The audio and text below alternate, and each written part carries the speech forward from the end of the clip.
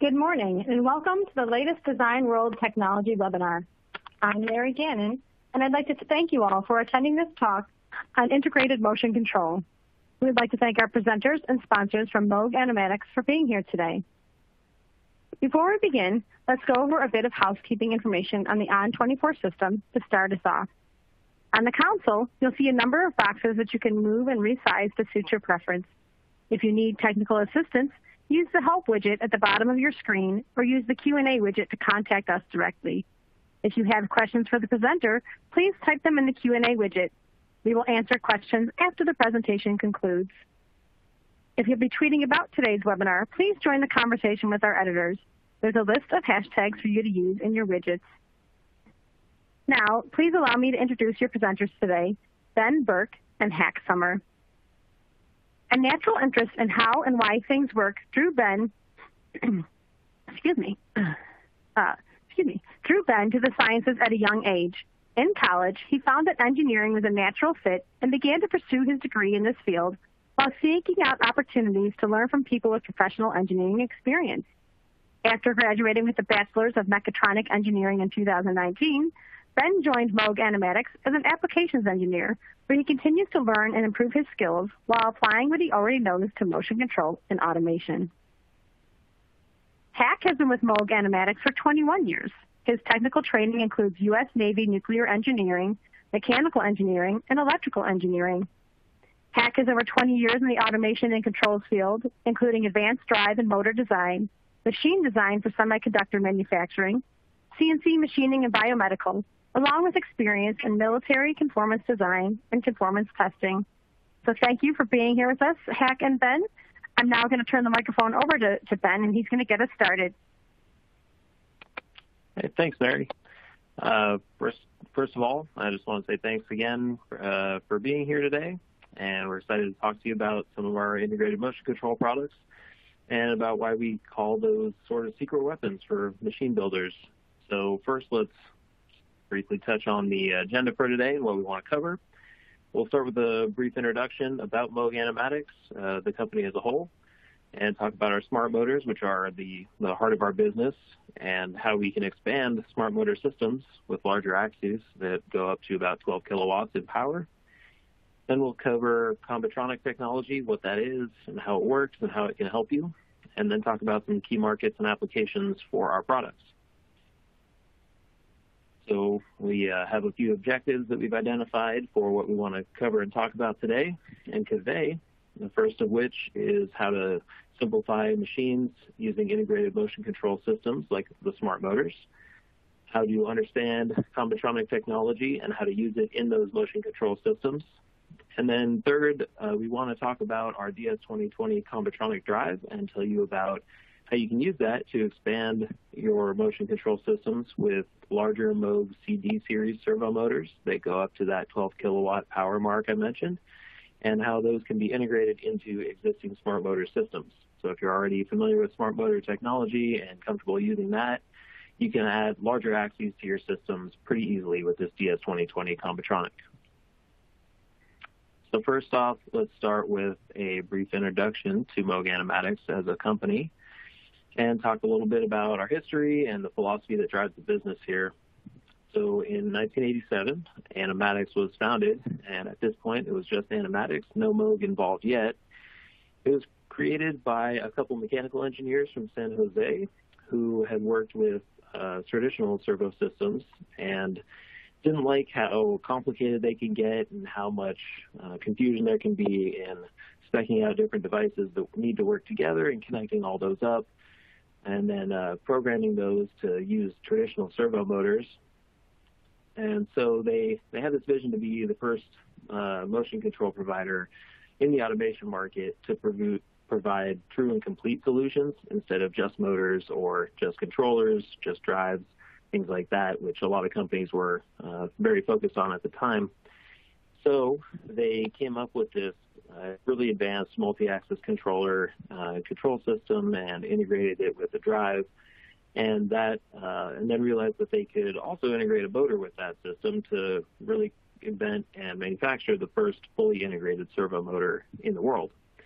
And that really allowed them and their customers in the future to make motion control systems, building and development very easy, very plug and play, and very accessible. Whereas before it took a lot of specialized knowledge and a lot of different components to put together, and a lot of time to create these systems. With these fully integrated servo motors, it was much easier and much more accessible and saved a lot of time. So in 2011, Animatics was acquired by Moog, and that really expanded the Animatics business a lot because Moog added a lot of resources and opportunities in the market to Animatics, and Animatics, also added those integrated servo motors to the Moog portfolio. So together, they're able to reach a lot of new markets and expand into a lot of new applications. And ever since then, the business has been growing pretty steadily, and we have worked on a lot of different applications in almost every field and industry that's out there by now, everything from industrial manufacturing to smaller one-off art projects and everything in between. So that philosophy of providing true and complete solutions to customers' needs still drives the business today. And that really is our whole reason for existing, and Moog Animatics together has a lot that we can bring to any application. We've got, deep application knowledge with our applications engineers like Hack, who has been here for over 20 years and was using these smart motors even before he joined Moog Animatics.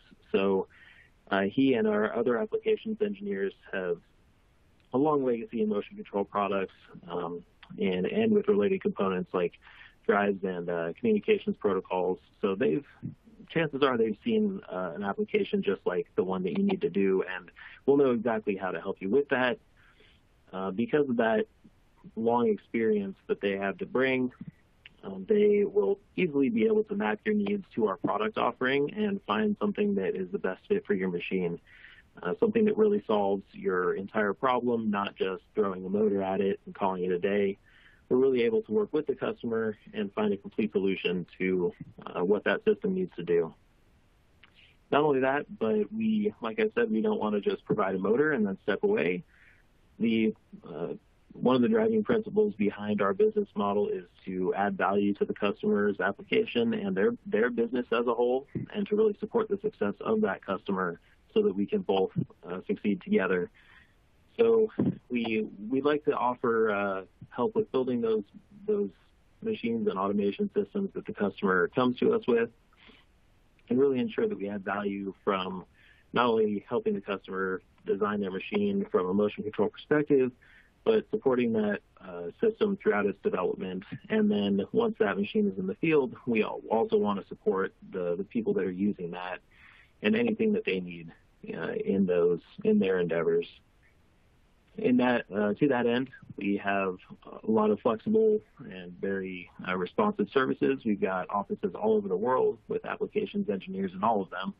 So even if you're doing something on the other side of the earth in Europe or Asia, we've got offices over there so that you can find someone local to support you, and someone who can be proactive and not just be there when something breaks, but someone you can work with from the beginning to address any potential problems that may come up before they become problems.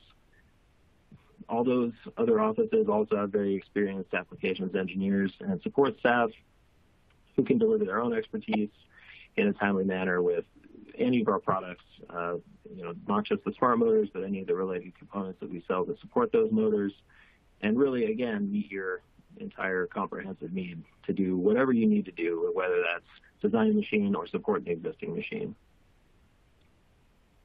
So for those of you who may not be familiar with the smart motors, let's take a quick look at one of those. You can see a cutaway image on the right side here of one of our NEMA 23 motors. You can get an idea of how it's all packaged and put together. And here's a quick list on the left of what all is in a smart motor. So I mentioned earlier that a smart motor is not just a motor, it's not just a controller. It has both of those things plus an amplifier and a drive all integrated into one unit. It also has a feedback device. You can see a little encoder wheel on the back right side of that motor.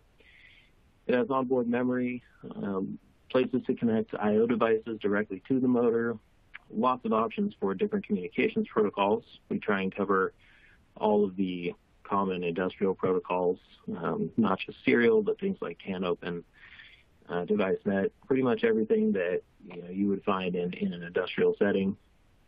It's also got excuse me, a lot of options for add-ons to the motors, like brakes, gearheads, related components like actuators, because again, we really want to provide everything that a customer might need so that they don't have to spend a lot of extra time and effort going to several different places to help design their system. We really want to work with the customer to figure out what their complete and total need is for that system, and then work with them to satisfy that need from start to finish. So the smart motor is the heart of that and the driving force behind all this. And as such, it's gone through a lot of refinements over the years, and the result is this fully integrated unit that contains not just a motor, but a very advanced multi-axis controller that can be a system master all on its own and can automate entire systems for you just from a single motor. And all that is put into a nice compact unit that's really easy to install and use. It's just got two connectors you can see on the top.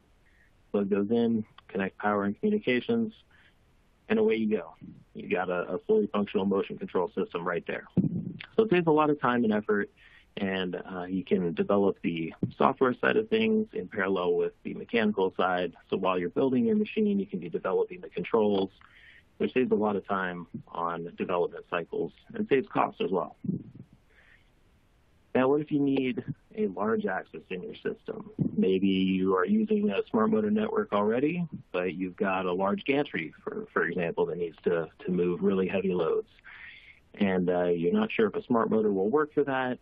Maybe you need something with a much higher power level than some of the smart motors you've seen before. For example, the current smart motor portfolio offerings go up to about 600 watts of continuous power. And they peak higher than that, but continuous is really more important in most cases. And previously, if you needed larger axes than that, you would have to go to a separate controller and motor system that was outside the smart motor network. And maybe you were taking advantage of our Combitronic protocol, which we'll talk about in just a moment. That makes it really easy to network several smart motors together and command them all from any other motor. But if you needed a larger axis in the past, there wasn't an easy way to do that and stay within the smart motor family. So we asked ourselves, okay, how can we further simplify complex multi-axis solutions?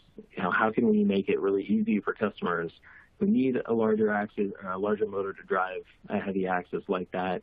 How can we make it really easy for them to continue to use smart motors that they may already be familiar with and continue to leverage the unique functionality that comes with those motors while still staying within the smart motor family? So we came up with this idea to create a drive that seamlessly integrates those larger axes into smart motor systems. And that is the DS2020 Combitronic drive, which enables the addition of higher torque servos to existing smart motor systems. So when you need a large axis, for example, up to 12 kilowatts, we've got a different series of Moog motors that you can use this DS2020 Combitronic drive with in order to control those larger servos as though they were a regular smart motor. You can use this drive on an existing smart motor network and use those other smart motors to control this drive as well, the same way you would with any other smart motor that you may have used in the past. So in that way, we're able to leverage the advantages of the smart motor technology, since it's as easy to control a motor attached to this drive as it is any other smart motor on that same network. And that, again, results in a more compact, simplified machine, because you don't have to have a completely separate control system for a single axis that needs a higher power requirement, where in a system that has all the other motors on a smart motor Combitronic network. Using this Computronic DS2020 drive, you can network all of those together and control them all the same way. So it's much simpler this way and much more seamless to integrate those larger axes. Again, some of the benefits of using that Computronic drive are that they are easily controlled by any smart motor and in the same way as you would control any other smart motor. Our Computronic technology is standard, which is a communications protocol that runs on CAN-open or DeviceNet. You get significant space savings during installation because even though you have this one single separate drive, the rest of your machine is still using our integrated smart motors, so you don't have all the bulky cabinets that come with regular traditional servo systems to house things like drives and controllers and power supplies, and you don't have all the cabling that goes between those and the motors and any sensors or brakes.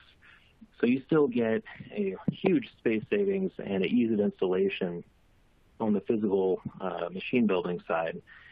And from the software side, you, again, can just program these the same way you would the smart motors that you're already using. So you don't have to have two different command programs. You don't have to use two different software command sets. You just do the same thing for your entire system, the same way you would as though you were just using our regular smart motors.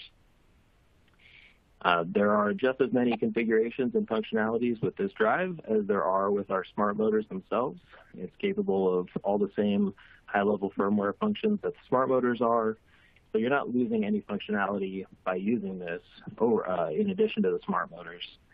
And it can do the same type of quick, precise movements and advanced functions that the smart motors can, as well as having similar options for configuring the larger motors themselves, like holding brakes and shaft options, whatever you might need to fit the needs of your system. The DS2020 Computronic drive itself has a couple of cooling options. So if you're using these in hotter environments, maybe you need a large axis to move things in and out of a furnace or something of that nature, you can get natural or fan cooling options to satisfy your needs there as well. So here's just a brief diagram of how you would connect these to this drive to a larger CB series Moog motor, as well as to your smart motor network. As you can see, it's just a few connectors. Again, on the smart motor, just power and communications, and same on the larger servo motor, power, communications, and feedback, and you're off and running. This allows you to really easily integrate these larger servos into your smart motor-based machines. So if you're familiar with using our smart motors already and you just really need a little more power on one axis than you can conveniently get from a smart motor model, it makes it really easy to add a larger servo to it and still stay with the same style of development that you've used before. It allows the use of the same SMI software and any basic programming language that you would use to configure and program the smart motors. You configure and program this DS2020 drive the exact same way. So there's really not any practical difference from a software development standpoint on this. It's just a slightly different connection scheme that is still as simple as it gets, just a couple connectors, and you've got a larger system integrated a larger servo integrated into your system. Now, we're pretty proud of this DS2020 Computronic drive, and also very proud that we won this IDEA award in the motors and drives category, which was presented by Machine Design and Hydraulics and Pneumatics, which is not just a fan-chosen award. It's voted on by engineers and design professionals who work with systems like this on a regular basis and really have a good idea of what is useful and innovative in that space. So we're pretty proud that we were able to get this recognition for what we think is a very useful product here that really expands our product offerings and allows customers to easily expand systems that maybe they previously wouldn't have been able to in the way that they wanted. So this idea is meant to highlight new technological developments in the market, and in this case, in motors and drives. And we are just really proud that we can offer this to customers, and that it gets the recognition that we think it deserves, and we're glad to see that shared. So we're excited to bring you guys this new DS 2020 Combatronic. And now let's talk about a little bit about that Combatronic technology. What is that? How does it work? Well, Combatronic is a proprietary communications protocol that we've developed. It sits on top of either CAN open or DeviceNet protocols, working using existing CAN standards. It's a fully functional bidirectional communications protocol. You can use it in conjunction with external controllers. You can, you have an audio problems? Oh, okay. Well, I hope you all can still hear me. You can use Combatronic with SmartMotor networks or with external controllers. You don't have any data collision between those things. So smart motors can be talking through Combatronic between themselves, and an external controller can still be sending commands to those motors and to the DS 2020 Combatronic drive, and there's no data collision there. So you can have two communications protocols running at the same time to really streamline the operations of your system.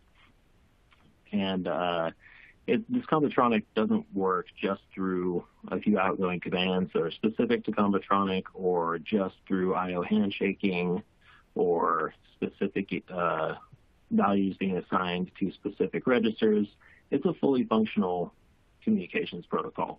Any motor or the DS 2020 drive can read and write from any other motor, and it's really easy to use. So the point of developing this protocol was so that to retain the ease of use of the smart motors, and really, again, take advantage of their fully programmable nature and the ability of any of them to be a complete system master and control multiple smart motors and other devices on one network. So we wanted to make that as easy as possible, both from a hardware and a software standpoint. And for customers who are using CAN open or DeviceNet protocol, we were able to come up with this Combatronic protocol to make that even easier. As far as how you use it, how to implement it, the only things you need to do to set it up are match baud rates between the devices that you want to communicate with Combatronic between, and ensure that those devices have unique node addresses on the CAN network, which again is something you would need to do for CAN communications already. So it's really no more work than setting up a CAN network without using Combatronic protocol. So in a traditional smart motor network, all the commands that you program into a smart motor or send to a certain smart motor are for that specific smart motor only. So if you set a speed in a smart motor program, that speed will only be set in that one motor. Now, with Combatronic technology, those same commands can be applied to any other motor on the network, or they can reference any other motor on the network, as if all those motors were being controlled by a single multi-axis controller externally. But you don't need that extra external device in this case. And that makes it very easy for, again, any motor to be a full system master, and for you to program any of those motors to do that. It also allows you to easily distribute control throughout your system. So you can have one motor running a smaller group of motors within the greater system, and then another motor running a different group of motors in that same system, and have all of those motors communicating really seamlessly and easily between themselves to coordinate their motion and coordinate the throughput of the entire system. Combatronic protocol is not register or data packet based, like I was saying. It's not just used through I/O handshakes or setting specific values in certain registers. There's full access to all the motors on the Combatronic network, and it's really simple to use because you just use the target node address appended on the end of each command with a colon, using the same commands that you would normally program into each motor, or that you would send from a terminal if you wanted to use an external device. So it's not a great departure from the existing software command set.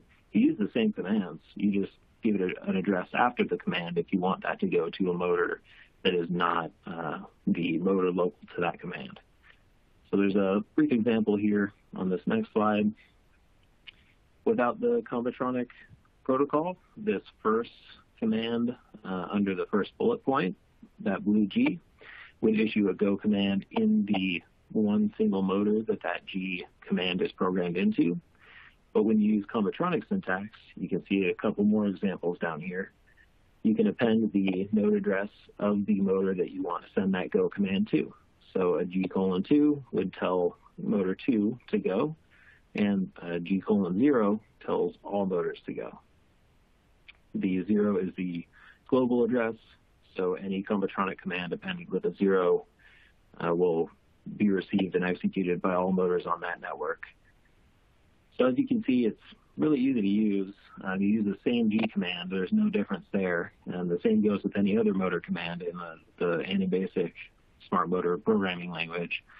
All you need to do is add that node address to the end if you want that to go to a motor not local to the program that command is in.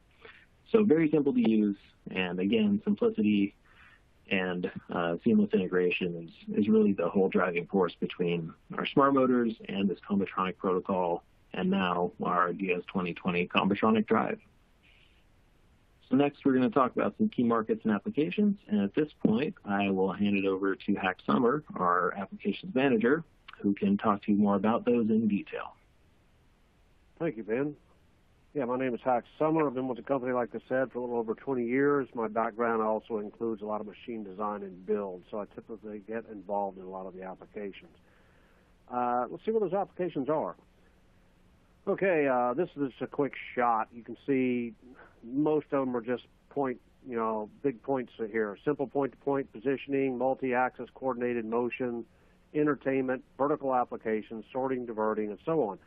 So I'll talk a little bit briefly about those. Simple point-to-point, where we start, that's a case where someone may want to upgrade a system from pneumatics or hydraulics and go straight over to an electric cylinder, drop a smart motor onto a rod cylinder type actuator or a diverter actuator, but they just needed point-to-point and go there, okay? You notice down at the, up at the upper right, you'll see that diverting and repositioning. Both of these are the same sort of thing. They're just saying, hey, I've got a simple application, but I want a little bit better control. In pneumatics or hydraulics can get messy. Pneumatics you can run on a main system, but you don't want to have, one big 60 horsepower compressor drop down all machines. A lot of guys are going over to servos for replacement. So these point-to-points are sorting and diverting. You drop a servo in there, not only do you gain the point-to-point where you just have, say, an input program to, say, extend out and retract back like an air cylinder did, or a hydraulic cylinder, but you also have the ability to control accel, decel, and the speed, and you can even go to multi-positions. In hydraulics, you could do multi-positions. In pneumatic, it would have had to be air over oil, for example, to get there. With smart motors, you have the option to do either one right out of the box because you can program it to as many positions as you want, hundreds, even thousands of separate positions. Okay? Multi-axis coordinated motion mentioned there. Yes, the smart motors can do this. A lot of people would question, okay, you've got a separate processor in each motor. Do you need a centralized controller or PLC or PC to tell each motor where to go? No, in fact, you don't. We have something called the position target synchronized commands.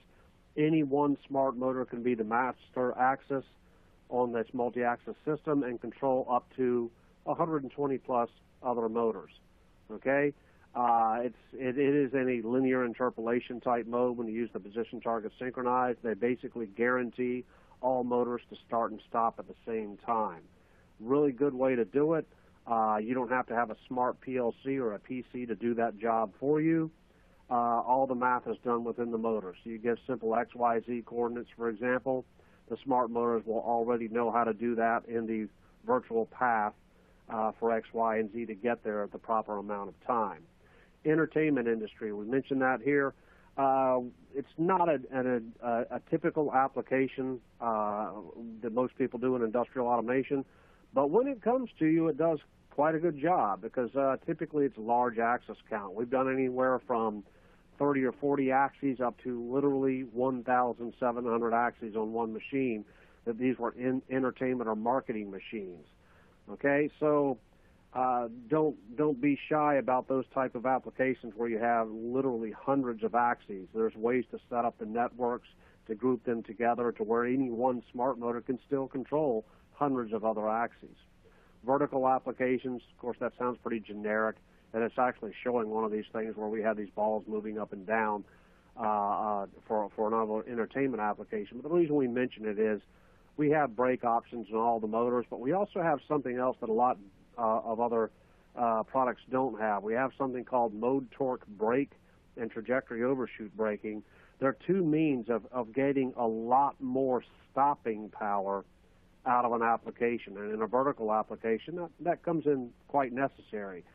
Basically, you get a 66% increase over advertised torque and the ability to slow down or stop a heavy moment of inertial load.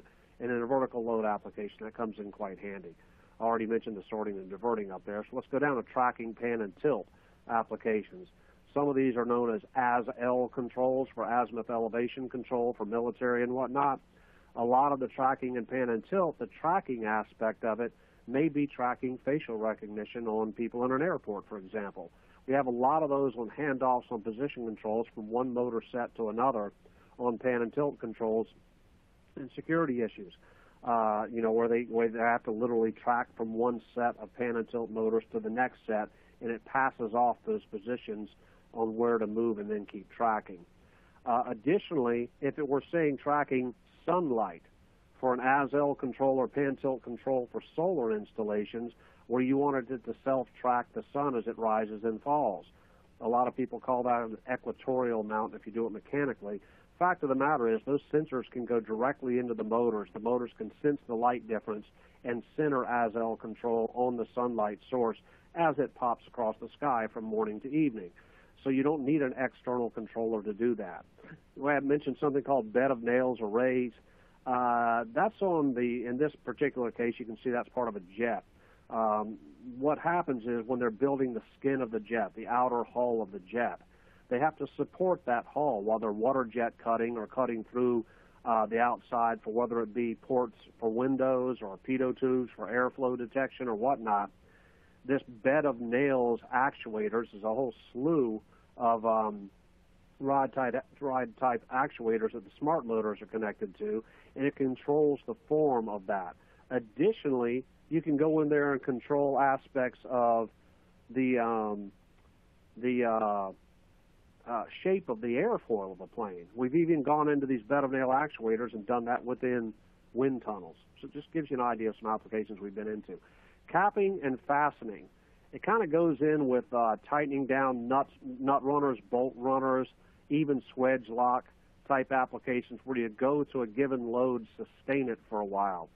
An application we're in a lot is on plastic bottles, and even some non-plastic or less more resilient type materials that may not be just plastic.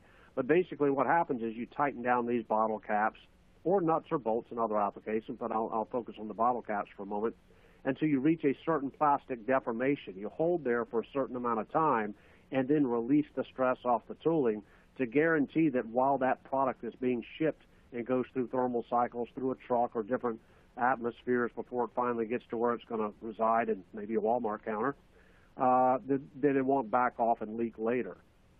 The application is good for us because instead of the typical 10-bit PWM control you have on most servo drives out there, we actually have a 16-bit PWM control, which means we have a much higher resolvability in being able to have repeatable torque down specs on a machine. We had one application where it was actually a bolt and nut runner years ago where they said, hey, we're getting about a 10% deviation from one part to the next as we tighten this down.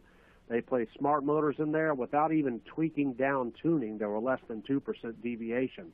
After that and getting the tuning in there and tweaking it in better over a few weeks, there were less than 1% deviation. So we're extremely tight controlled on any application where it's screwing down to a certain amount of torque, capping, bolt and nut running, and even swedge lock where you're pressing in, say, poppet valve into a steering unit for power steering for a car. We'll run a good minute of those. CNC milling and contouring. Now, I mentioned multi-axis coordinated motion earlier. There's two means to do this. One is within the smart motors, where it's basically point to point. They all start and stop at the same time, which is more of a synchronized control. And then there's true CNC milling and contouring, where in fact you do have an external host. For those types of applications, we meet the CAN Open 402 interpolation protocol spec, also the same spec for Ethernet IP, EtherCAT, and Profinet, to where you need an external control that does, true contouring mode on multiple axes. You can do this either through 232, 485, CAN, or Ethernet. So we have multiple avenues to do that. Typically, it's with open source software. I say open source software other than ours, but we do in fact have a CNC software package that takes in standard G-code or FANUC series type G-code files. Even, Haas mill type files will go into our software. Last one I'll mention on here is welding. The reason we show this one is welding oftentimes is associated with electrical noise. And you have a welding robot, it usually has to have a hardened case externally for one thing, just because of welding splatter. But the bigger process there is that if it's a plasma arc or a high-frequency welder, oftentimes the electrical noise off of that will induce an issue of feedback problems on a servo. Because our servos are fully integrated and the encoder feedback or the Hall sense encoder combination feedback is internal to the housing and the controller is also there, we're pretty much impervious to that noise. So we've had smart motors right next to the welding tip where we had to, say, rotate the welding tip or move it around the corner or something, or even on pipe runners inside of pipes underground where you do weld, fix, and inspect. The smart motors had no issues in that noise environment and operated quite well and had good repeatability. So that's why we mentioned that welding one there. Okay, a couple of examples of some other things where we have a firmware capability beyond the typical hardware. Now, before I mention the hardware, 16-bit PWM control, for example, that's in the hardware of the drive. Now we have firmware features as well that focus on certain types of applications. We mentioned here in this slide, traverse and take-up winding. Okay, you can think of winding up a spool of, wire on a spool or rope.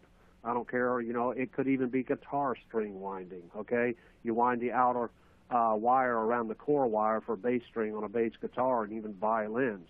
Okay, so bottom line is it's all the same thing. You're spinning a core material, whether it be a spool or a core wire, maybe for catheter or for biomedical as well, and then you're moving along that core material or spool at a given rate. Well, we have an issue where, fiber optics, for example, very fine and yet very, very, I guess you would say, sensitive to the surface blemishes you might get on a fiber optic. Customer came to us and said, hey, I need to wind up the spool, but my problem is the fiber optic cable falls down into the previous layer that was wound and it kinks up. And as a result, the kink in the surface causes a lower light transmission in this fiber optic. And he asked the question, can I do some sort of S-curve back and forth while winding? And I said, well, yeah, you can. We have electronic gearing, which allows you to gear across the spool by how fast the spool's running, but we also have electronic camming. Okay, camming is like a cam profile for a valve lifter in an engine, for example, but let's say this profile is electrically done in a servo. We can actually coincide electronic gearing and camming at the same time. So I placed an S-profile cam table per rev of the spool within the motor's program, and then the gearing profile says, okay, for the width of the spool, I move across at this rate. So it's a combination of gearing and camming to give you a fiber optic wind that does not fall down into the groove of the previous layer that was wound. As a result, you have higher quality fiber optic winding machine. Okay? That's the reason we show that. It is something that's capable within firmware that you don't typically find in competitive products out there, and it comes in quite handy in places like this. We have a lot of other features within traverse and take-up winding, not within the time scope we have today, but the fact of the matter is you can adjust left or right spool widths dynamically, gear ratios dynamically, and we even have something called encoder count offset. So if you're winding something like a ribbon or tape and it varies in width, you can actually change that by detecting the width and pack the edges right up on it so you have no hollow spots in the core of the wind. It's good features to have there. Okay, another one here. It's kind of like the traverse and take-up winding, but in this case, it's a case of supply or take-up reel. A lot of people will say, okay, you can do traverse and take-up winding, but can you control the tension? Well, yes, we can. Here's an application where actually it was one of the first ones I used years ago as a customer a long, long time ago. Okay, you have a set of nip rollers off to the right here, and those nip rollers are basically controlling the feed rate in whatever process this is. This could be, a label making machine, for instance. It's printing the labels on this material, and the material comes off the supply reel. Well, you have to print it at a certain rate, and it has to be consistent with that speed. The problem is the supply reel, as you take material off, the diameter decreases, and you need to change the feed rate. Well, the supply reel has to have the right tension to control wherever the process is of printing, for example, or coating, an emollient coating on this film or whatever it might be. So you can place in, for example, in this drawing, a dancer arm. That dancer arm's position can do a feed override to the electronic gearing that is already set up. So at the first onset, you would see the green arrows going from the right of the motor over to the left of the supply reel. Okay, that's electronic gearing. As one motor moves the nip rollers, the supply reel reels out at the same rate. Well, what happens is, to control the tension and control the velocity override, the dancer arm detects when the speed isn't quite right. Its angle moves up or down accordingly, and it overrides a velocity feed on top of gearing. So you have two trajectories working at the same time. It allows this thing to maintain a consistent drag to the nip rollers the entire time, regardless of the fact that the radius or diameter, I should say, of that spool decreases as it takes materials off. Good part is it runs both ways. You run it the other way, it's electronic gearing, so it could be both a supply and take-up reel setup with the exact same program, because the gearing runs bidirectionally and the velocity override runs bidirectionally. So it works for both ends of the process. On the take-up side, where you're doing supply and take-up, it may be that the labels are now placed off of it and you remove the outer portion of that, and the mesh that's contained off of that, they have to reel up on another reel. So it works at both ends. Okay, we mentioned earlier, I should say Ben did, if you have a large gantry system, and the smart motors, which by the way do run off of below 50 volts, which is below shock level voltage for a machine, oftentimes people will buy these motors because they're below OSHA shock level voltage. So you don't need the large cableways that are shielded with 240 volt AC systems. You can run 48 volt systems unshielded. When I say unshielded, mechanically, against anything hitting those cables. Okay, so as a result, the cable cost goes down. But let's just say you have a larger system where the base axis has to be much larger than the smart motor. It runs off of 240 AC mains as opposed to 48 volts DC.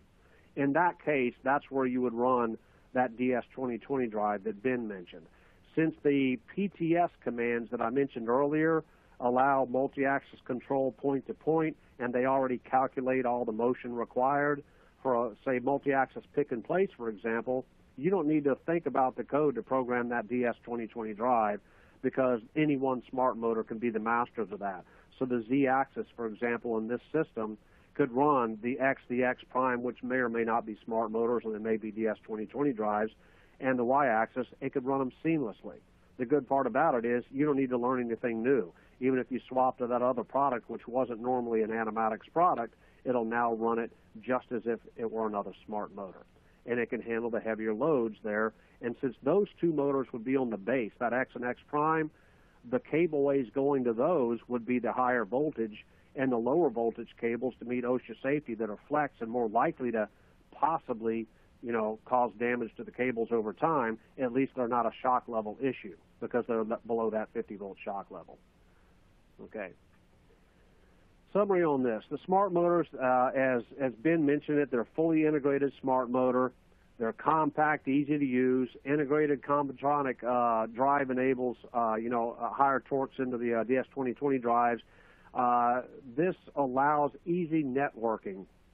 What he may not have mentioned, and we probably didn't say it in this slide, Combitronic resides in two places on smart motors, either over CAN, which is Control Area Network, hardware level, which could be device net or CAN open, or it resides on Ethernet.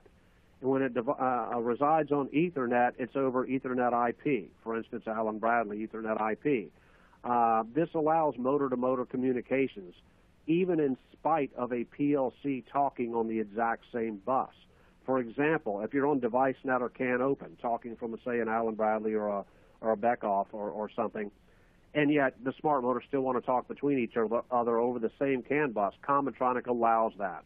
It's on a different header portion of the data packet that those PLCs would ignore. They see that data packet coming through, and they go, oh, that's not for me. That must be for one of those other nodes out there.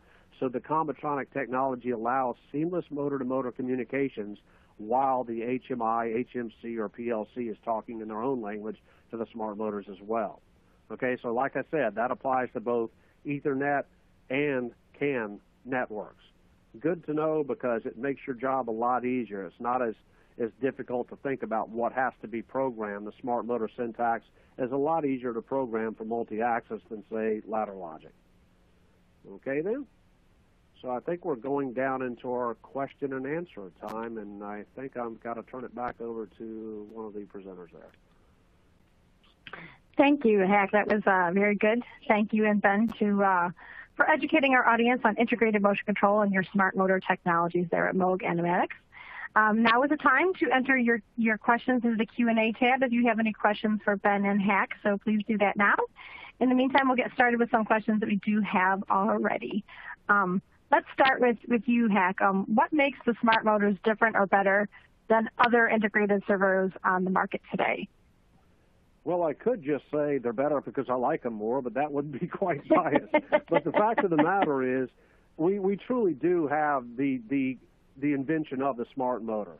But the invention was born out of the idea of multi-axis control to begin with, so it wasn't just a motor with a drive. It was actually a controller with a drive added and then placed on a motor.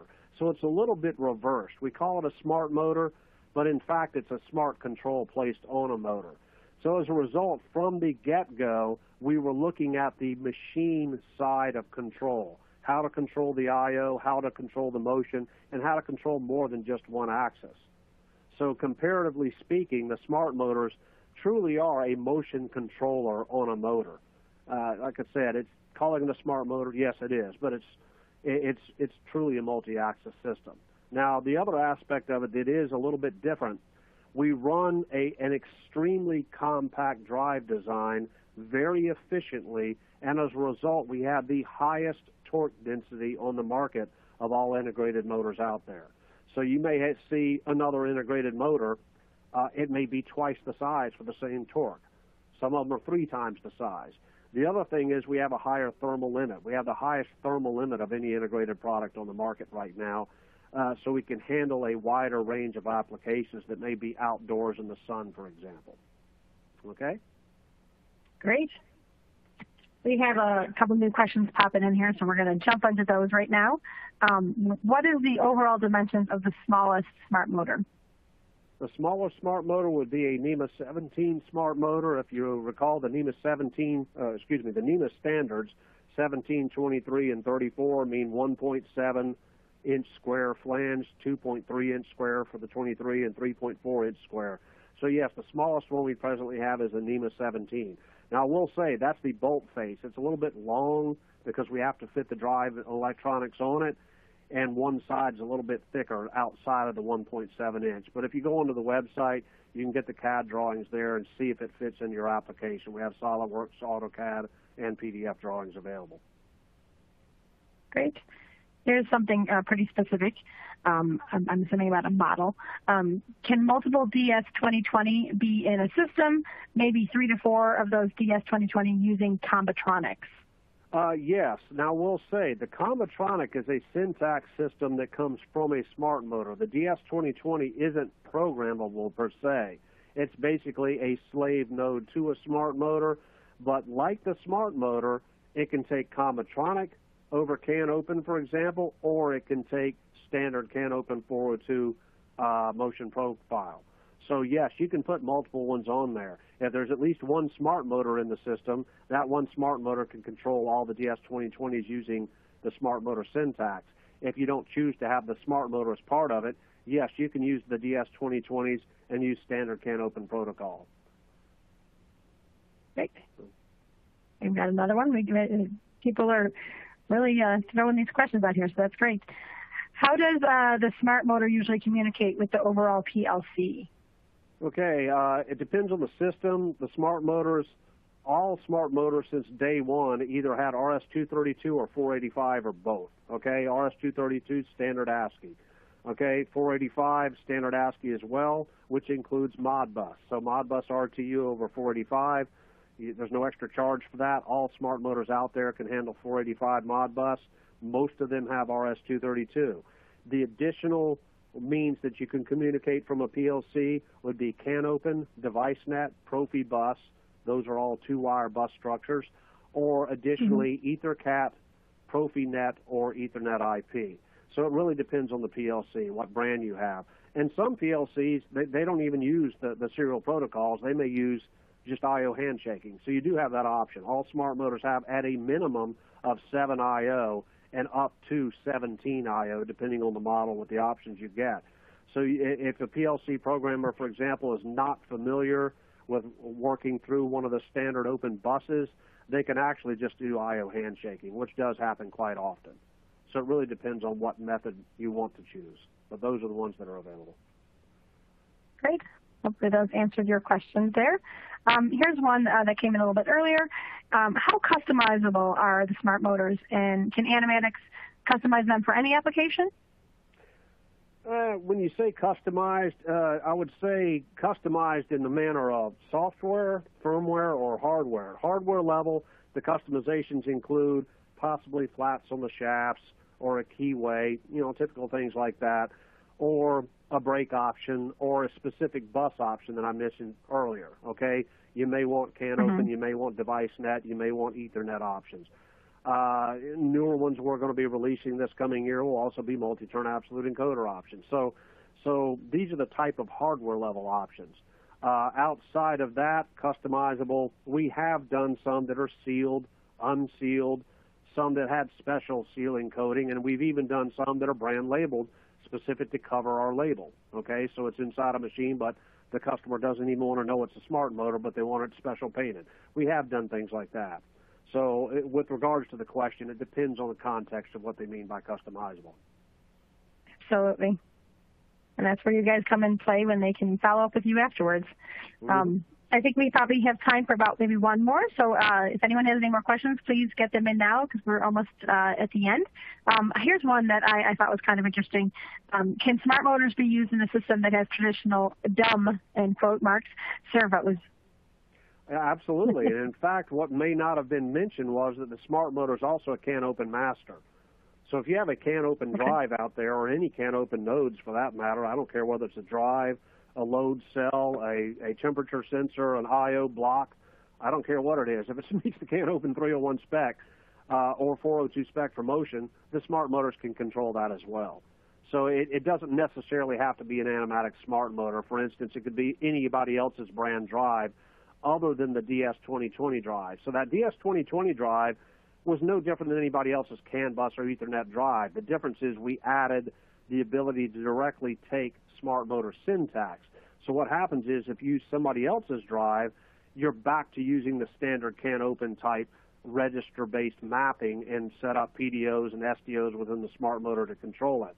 But if you choose to use the DS2020, you can just directly use syntax you would use local to the smart motor. So it's a case of how easy do you want to use it, or how seamless do you want it with an existing system where you need to control it from a smart motor instead. So you have those options. Wonderful. Well, it looks like that's all the questions we have in the Q&A box for now. So again, I'm going to put the contact slides up here. If you do have questions, you are welcome to share those with Ben and Hack directly. So thank you to everyone for attending this webinar from Design World. And thanks again, Ben and Hack and Moog Animatics for helping to bring this great information to our audience. We really appreciate you guys being here today. You're welcome. Thank you. Thank you.